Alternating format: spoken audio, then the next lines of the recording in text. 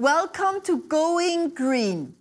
Taking plastic waste like this, or this, and turning it into a prosthetic leg like this. That's the goal of Project Circleg, which wants to develop a low-cost and sustainable solution for amputees in developing countries. Simon Oschwald is the co-founder and is here to discuss the growing trend for social enterprises in Switzerland and the challenges they face to find funding. Also here is Aimée van der Wolde.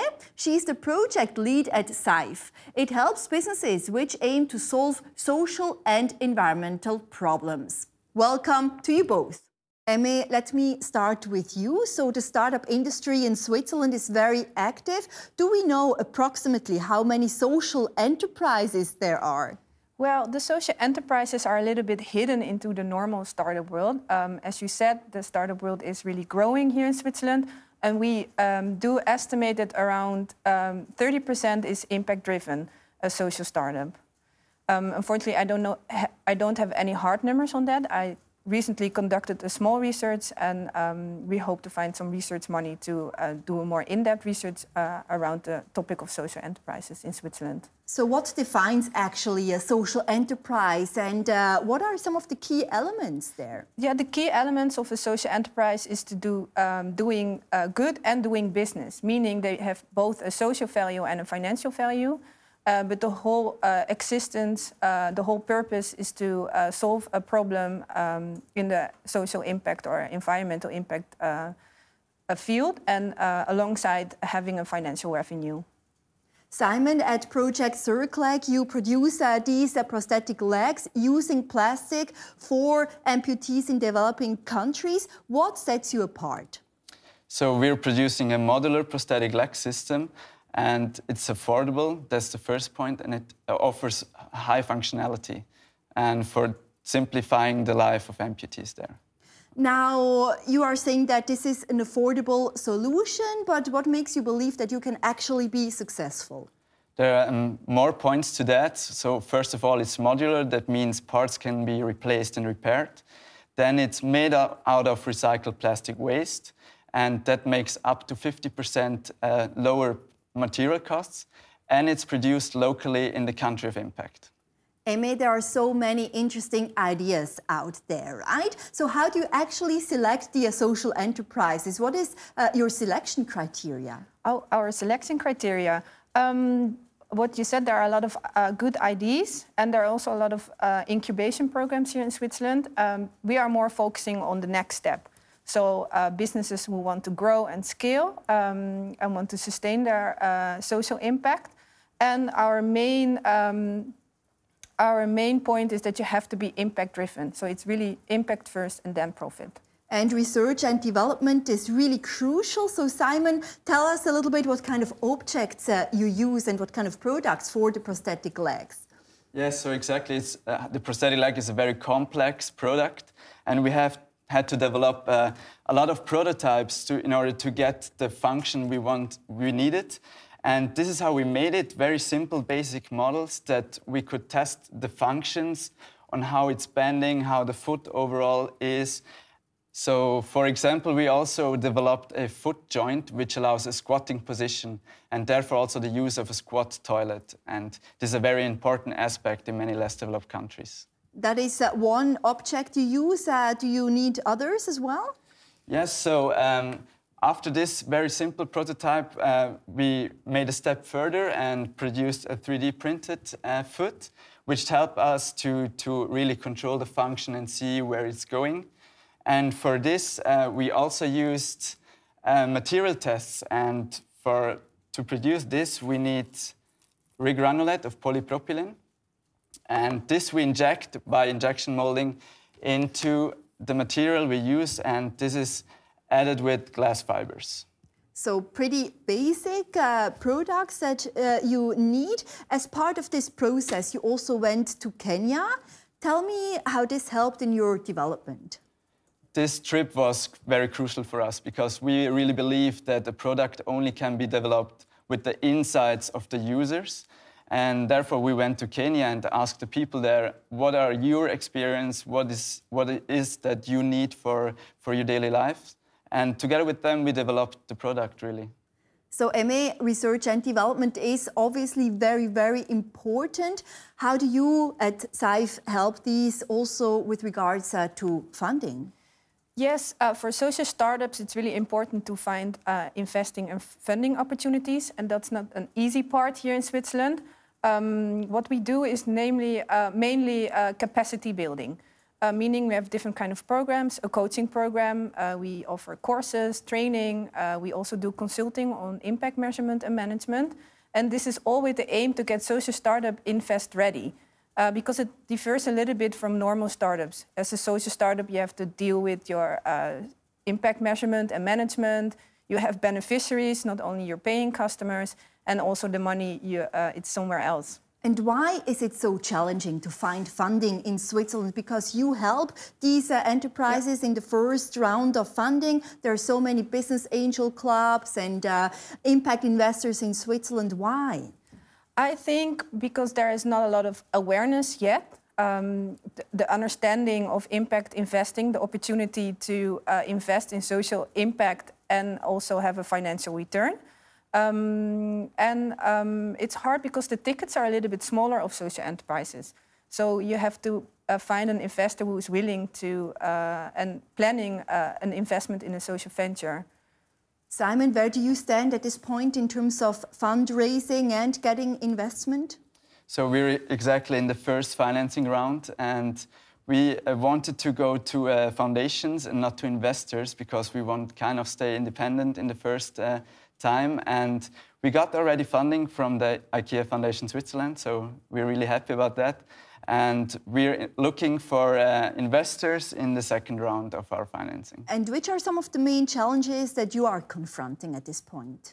For us, it's really the business model that it's challenging because, as Aimée said before, we have beneficiaries and we have users and people who make it possible. And so for us, the customers is not the user, it's NGOs that enable the people a prosthetic leg.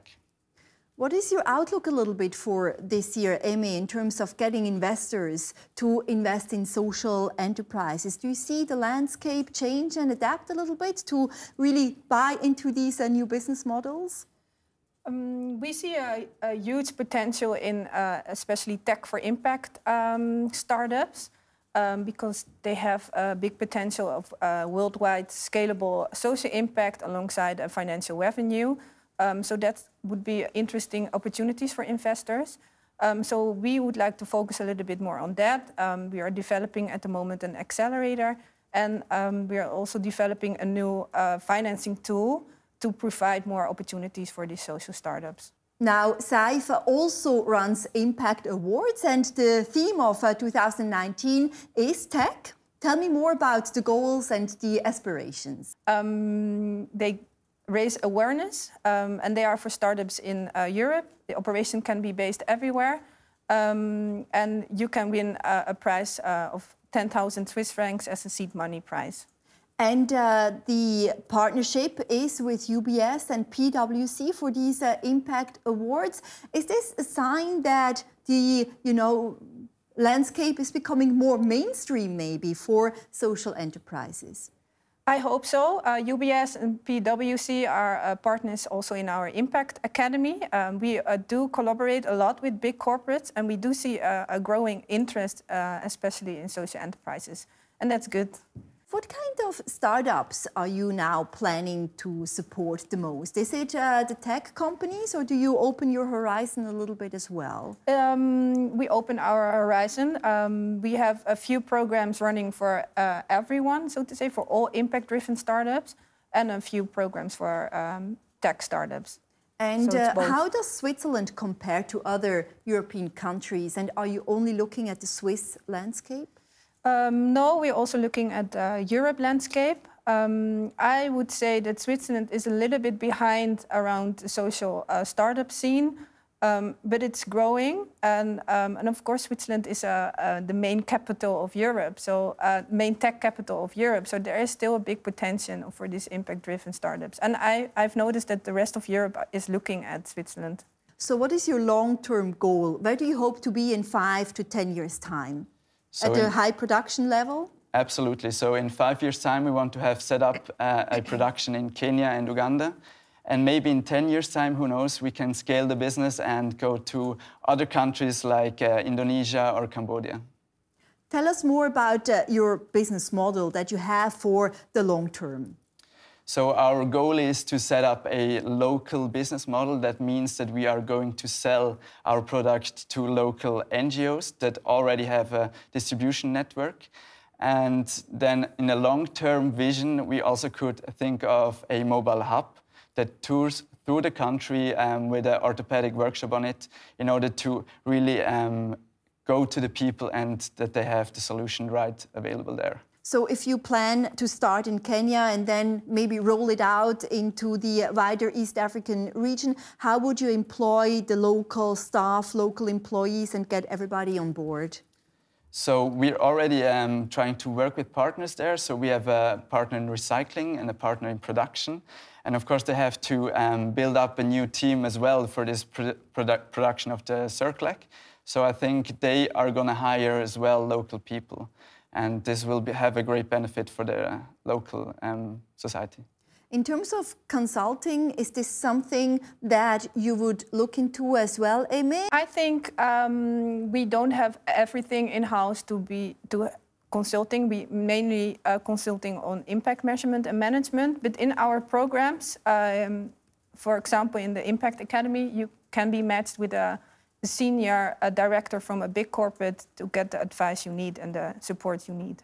According to a startup ticket, Aimée, the investment in Swiss startups, the amount has almost tripled in 5 years to around 1 billion Swiss francs. It's a huge number, but do you think it actually goes to the right people and the right social enterprises? That's a difficult question. I don't have the numbers on that, but I hope that it's also shifting to impact investing, so that investors understand that it still can be interesting and that you can still have a financial return and investing in impact. So impact investing obviously is having a social, environmental, governance impact, doing the good, but still get financial returns. How does this measure, how does this balance out at Circleg? What is more important? Can you say, or is it really 50-50? I think the impact is still more important, but we really believe that for sustainability reasons, it's important to be profitable. And therefore, I think maybe it's 60-40. If there was better infrastructure, would you think that more young people and university graduates would also dare, and come forward with their ideas and launch their own social startup? I think so, and I hope so. As Simon said, they are starting their business, and they are designers. But it's also you also have to understand what kind of business model you have to have. Where and how do I find my investors? What are term sheets, etc., etc. Also, social startup needs that information and support. So yeah, it would be nice if there is more infrastructure and more support for them. Simon, you studied design. Were you not tempted and attracted to go a more profitable route and work for a big company? No, absolutely not. I think it's really interesting to set up the own business because you learn really a lot. You learn on design level, you learn on a societal level, and you grow as a person as well. Motivation must be so crucial with all of your clients or social enterprises that you're working with, isn't it? Yes, it is, and it's so inspiring to work with these social enterprises because they are also impact-driven. They have a lot of purpose in life, and are willing to doing good and not going for the easy money, so to say. And what we also see is that like I said, we collaborate with a lot of corporates, and they really want to know more about this whole social startup field because they feel inspired as well. Simon, you're still at a testing and trial period stage at this point. Who are you now collaborating with to fully take off? So there are different play fields here in Switzerland. We want to collaborate with ETH. We're in discussion to develop the product further there, and also ZHW. And in the countries of impact, for example in Kenya, we want to work with NGOs which can help us to develop the product and the service further. Now, this is still a prototype, but you want it to become a medical device, so a lot of testing is still needed, isn't it? Absolutely, and there's testing needed for the product itself, but also testing in the field. So people who wear it and which the daily activities, we can then test the product really. Thank you both so much for joining us, and good luck for the social enterprises and all the impact projects that you're having this year. Thank you very much. Thank you.